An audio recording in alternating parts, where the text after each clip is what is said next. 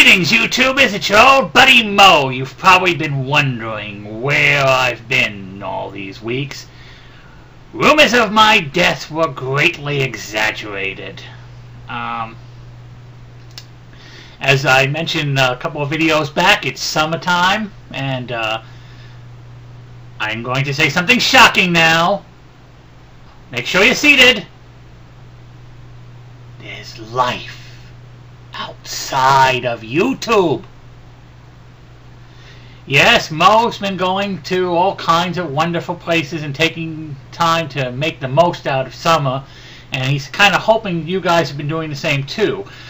Tomorrow is the last month of summer. It's August. I mean, let's face it, Labor Day comes up, and then, you know, even though it's the 21st of September is officially the end of summer, Labor Day comes and it's done. Let's face it. So you got one more month, about 5 weeks to have some summer fun. Go out there to picnics like Mo's been doing. I've went to a couple of picnics. I've gone to some outdoor concerts, as you saw with my fireworks display. I've also gone to some conventions, and most notably, I went to 777 in Washington Square Park in New York City. I was able to shoot some video footage.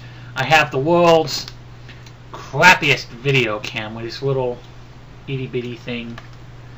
Yeah.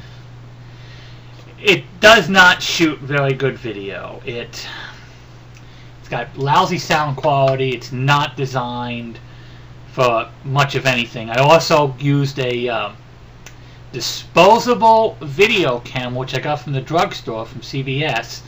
And let me tell you, that disposable, it was a little expensive. It was $30, but $14 to process onto a DVD, which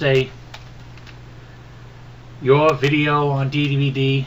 So for $50 basically, I got a little bit better quality video, but still, I want a really nice video camera. I mean, I don't need something between this and, did you see Mark Epsilon's camera? Check this out. Did you see that? Did you see that? Look at the size of that thing. It's enormous. I mean, come on, people. What does that shoot? Does that shoot video or surface-to-air missiles? He pointed that thing at me. I didn't know whether to duck and cover or smile. Okay, so Mo needs a better camera. If you've got some video camera suggestions for digital video cameras that are in a medium price range, you know, email Mo, you know, username ExpressoMax here at YouTube, and you know, send me some email and I'll be happy to look at it. Now, despite my video drawbacks with the cameras, I was able to shoot about an hour's worth of footage. I'm going to edit down the most usable footage out of it and make about 4 or 5 little short episodes, I guess, that I'll put up. They'll be under 10 minutes. You'll get some good footage out of it. So I'm going to, even though I've been gone for a while now and you've been missing me and everything, don't worry. Just keep watching. I'm going to have some video going up in the next day or two. There'll be about 4 or 5 of them in a row, depending on how I edit the film. And I'll have some little introductions and a little bit of voiceover and everything. I did have a great time at 777.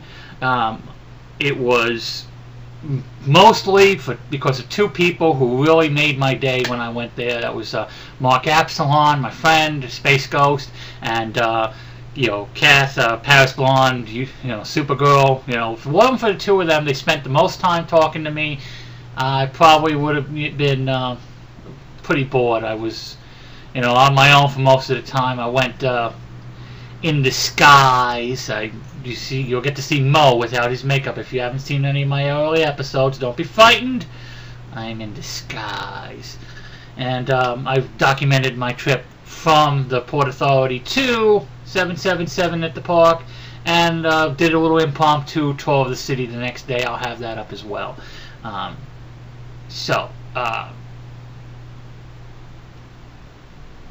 Okay, I'm going to wrap this up because this is getting to be about 10 minutes already, I think. And more on 777 and some of the fun things that happened next time. Keep watching, because I am Mo, the mime who speaks, YouTube's newest superhero, formerly supervillain, now reformed. And I look forward to you, and I want to thank the 10 new subscribers I got as a result of 777. I love you guys. Thanks. Take care. Keep up the good work, and catch you in the future.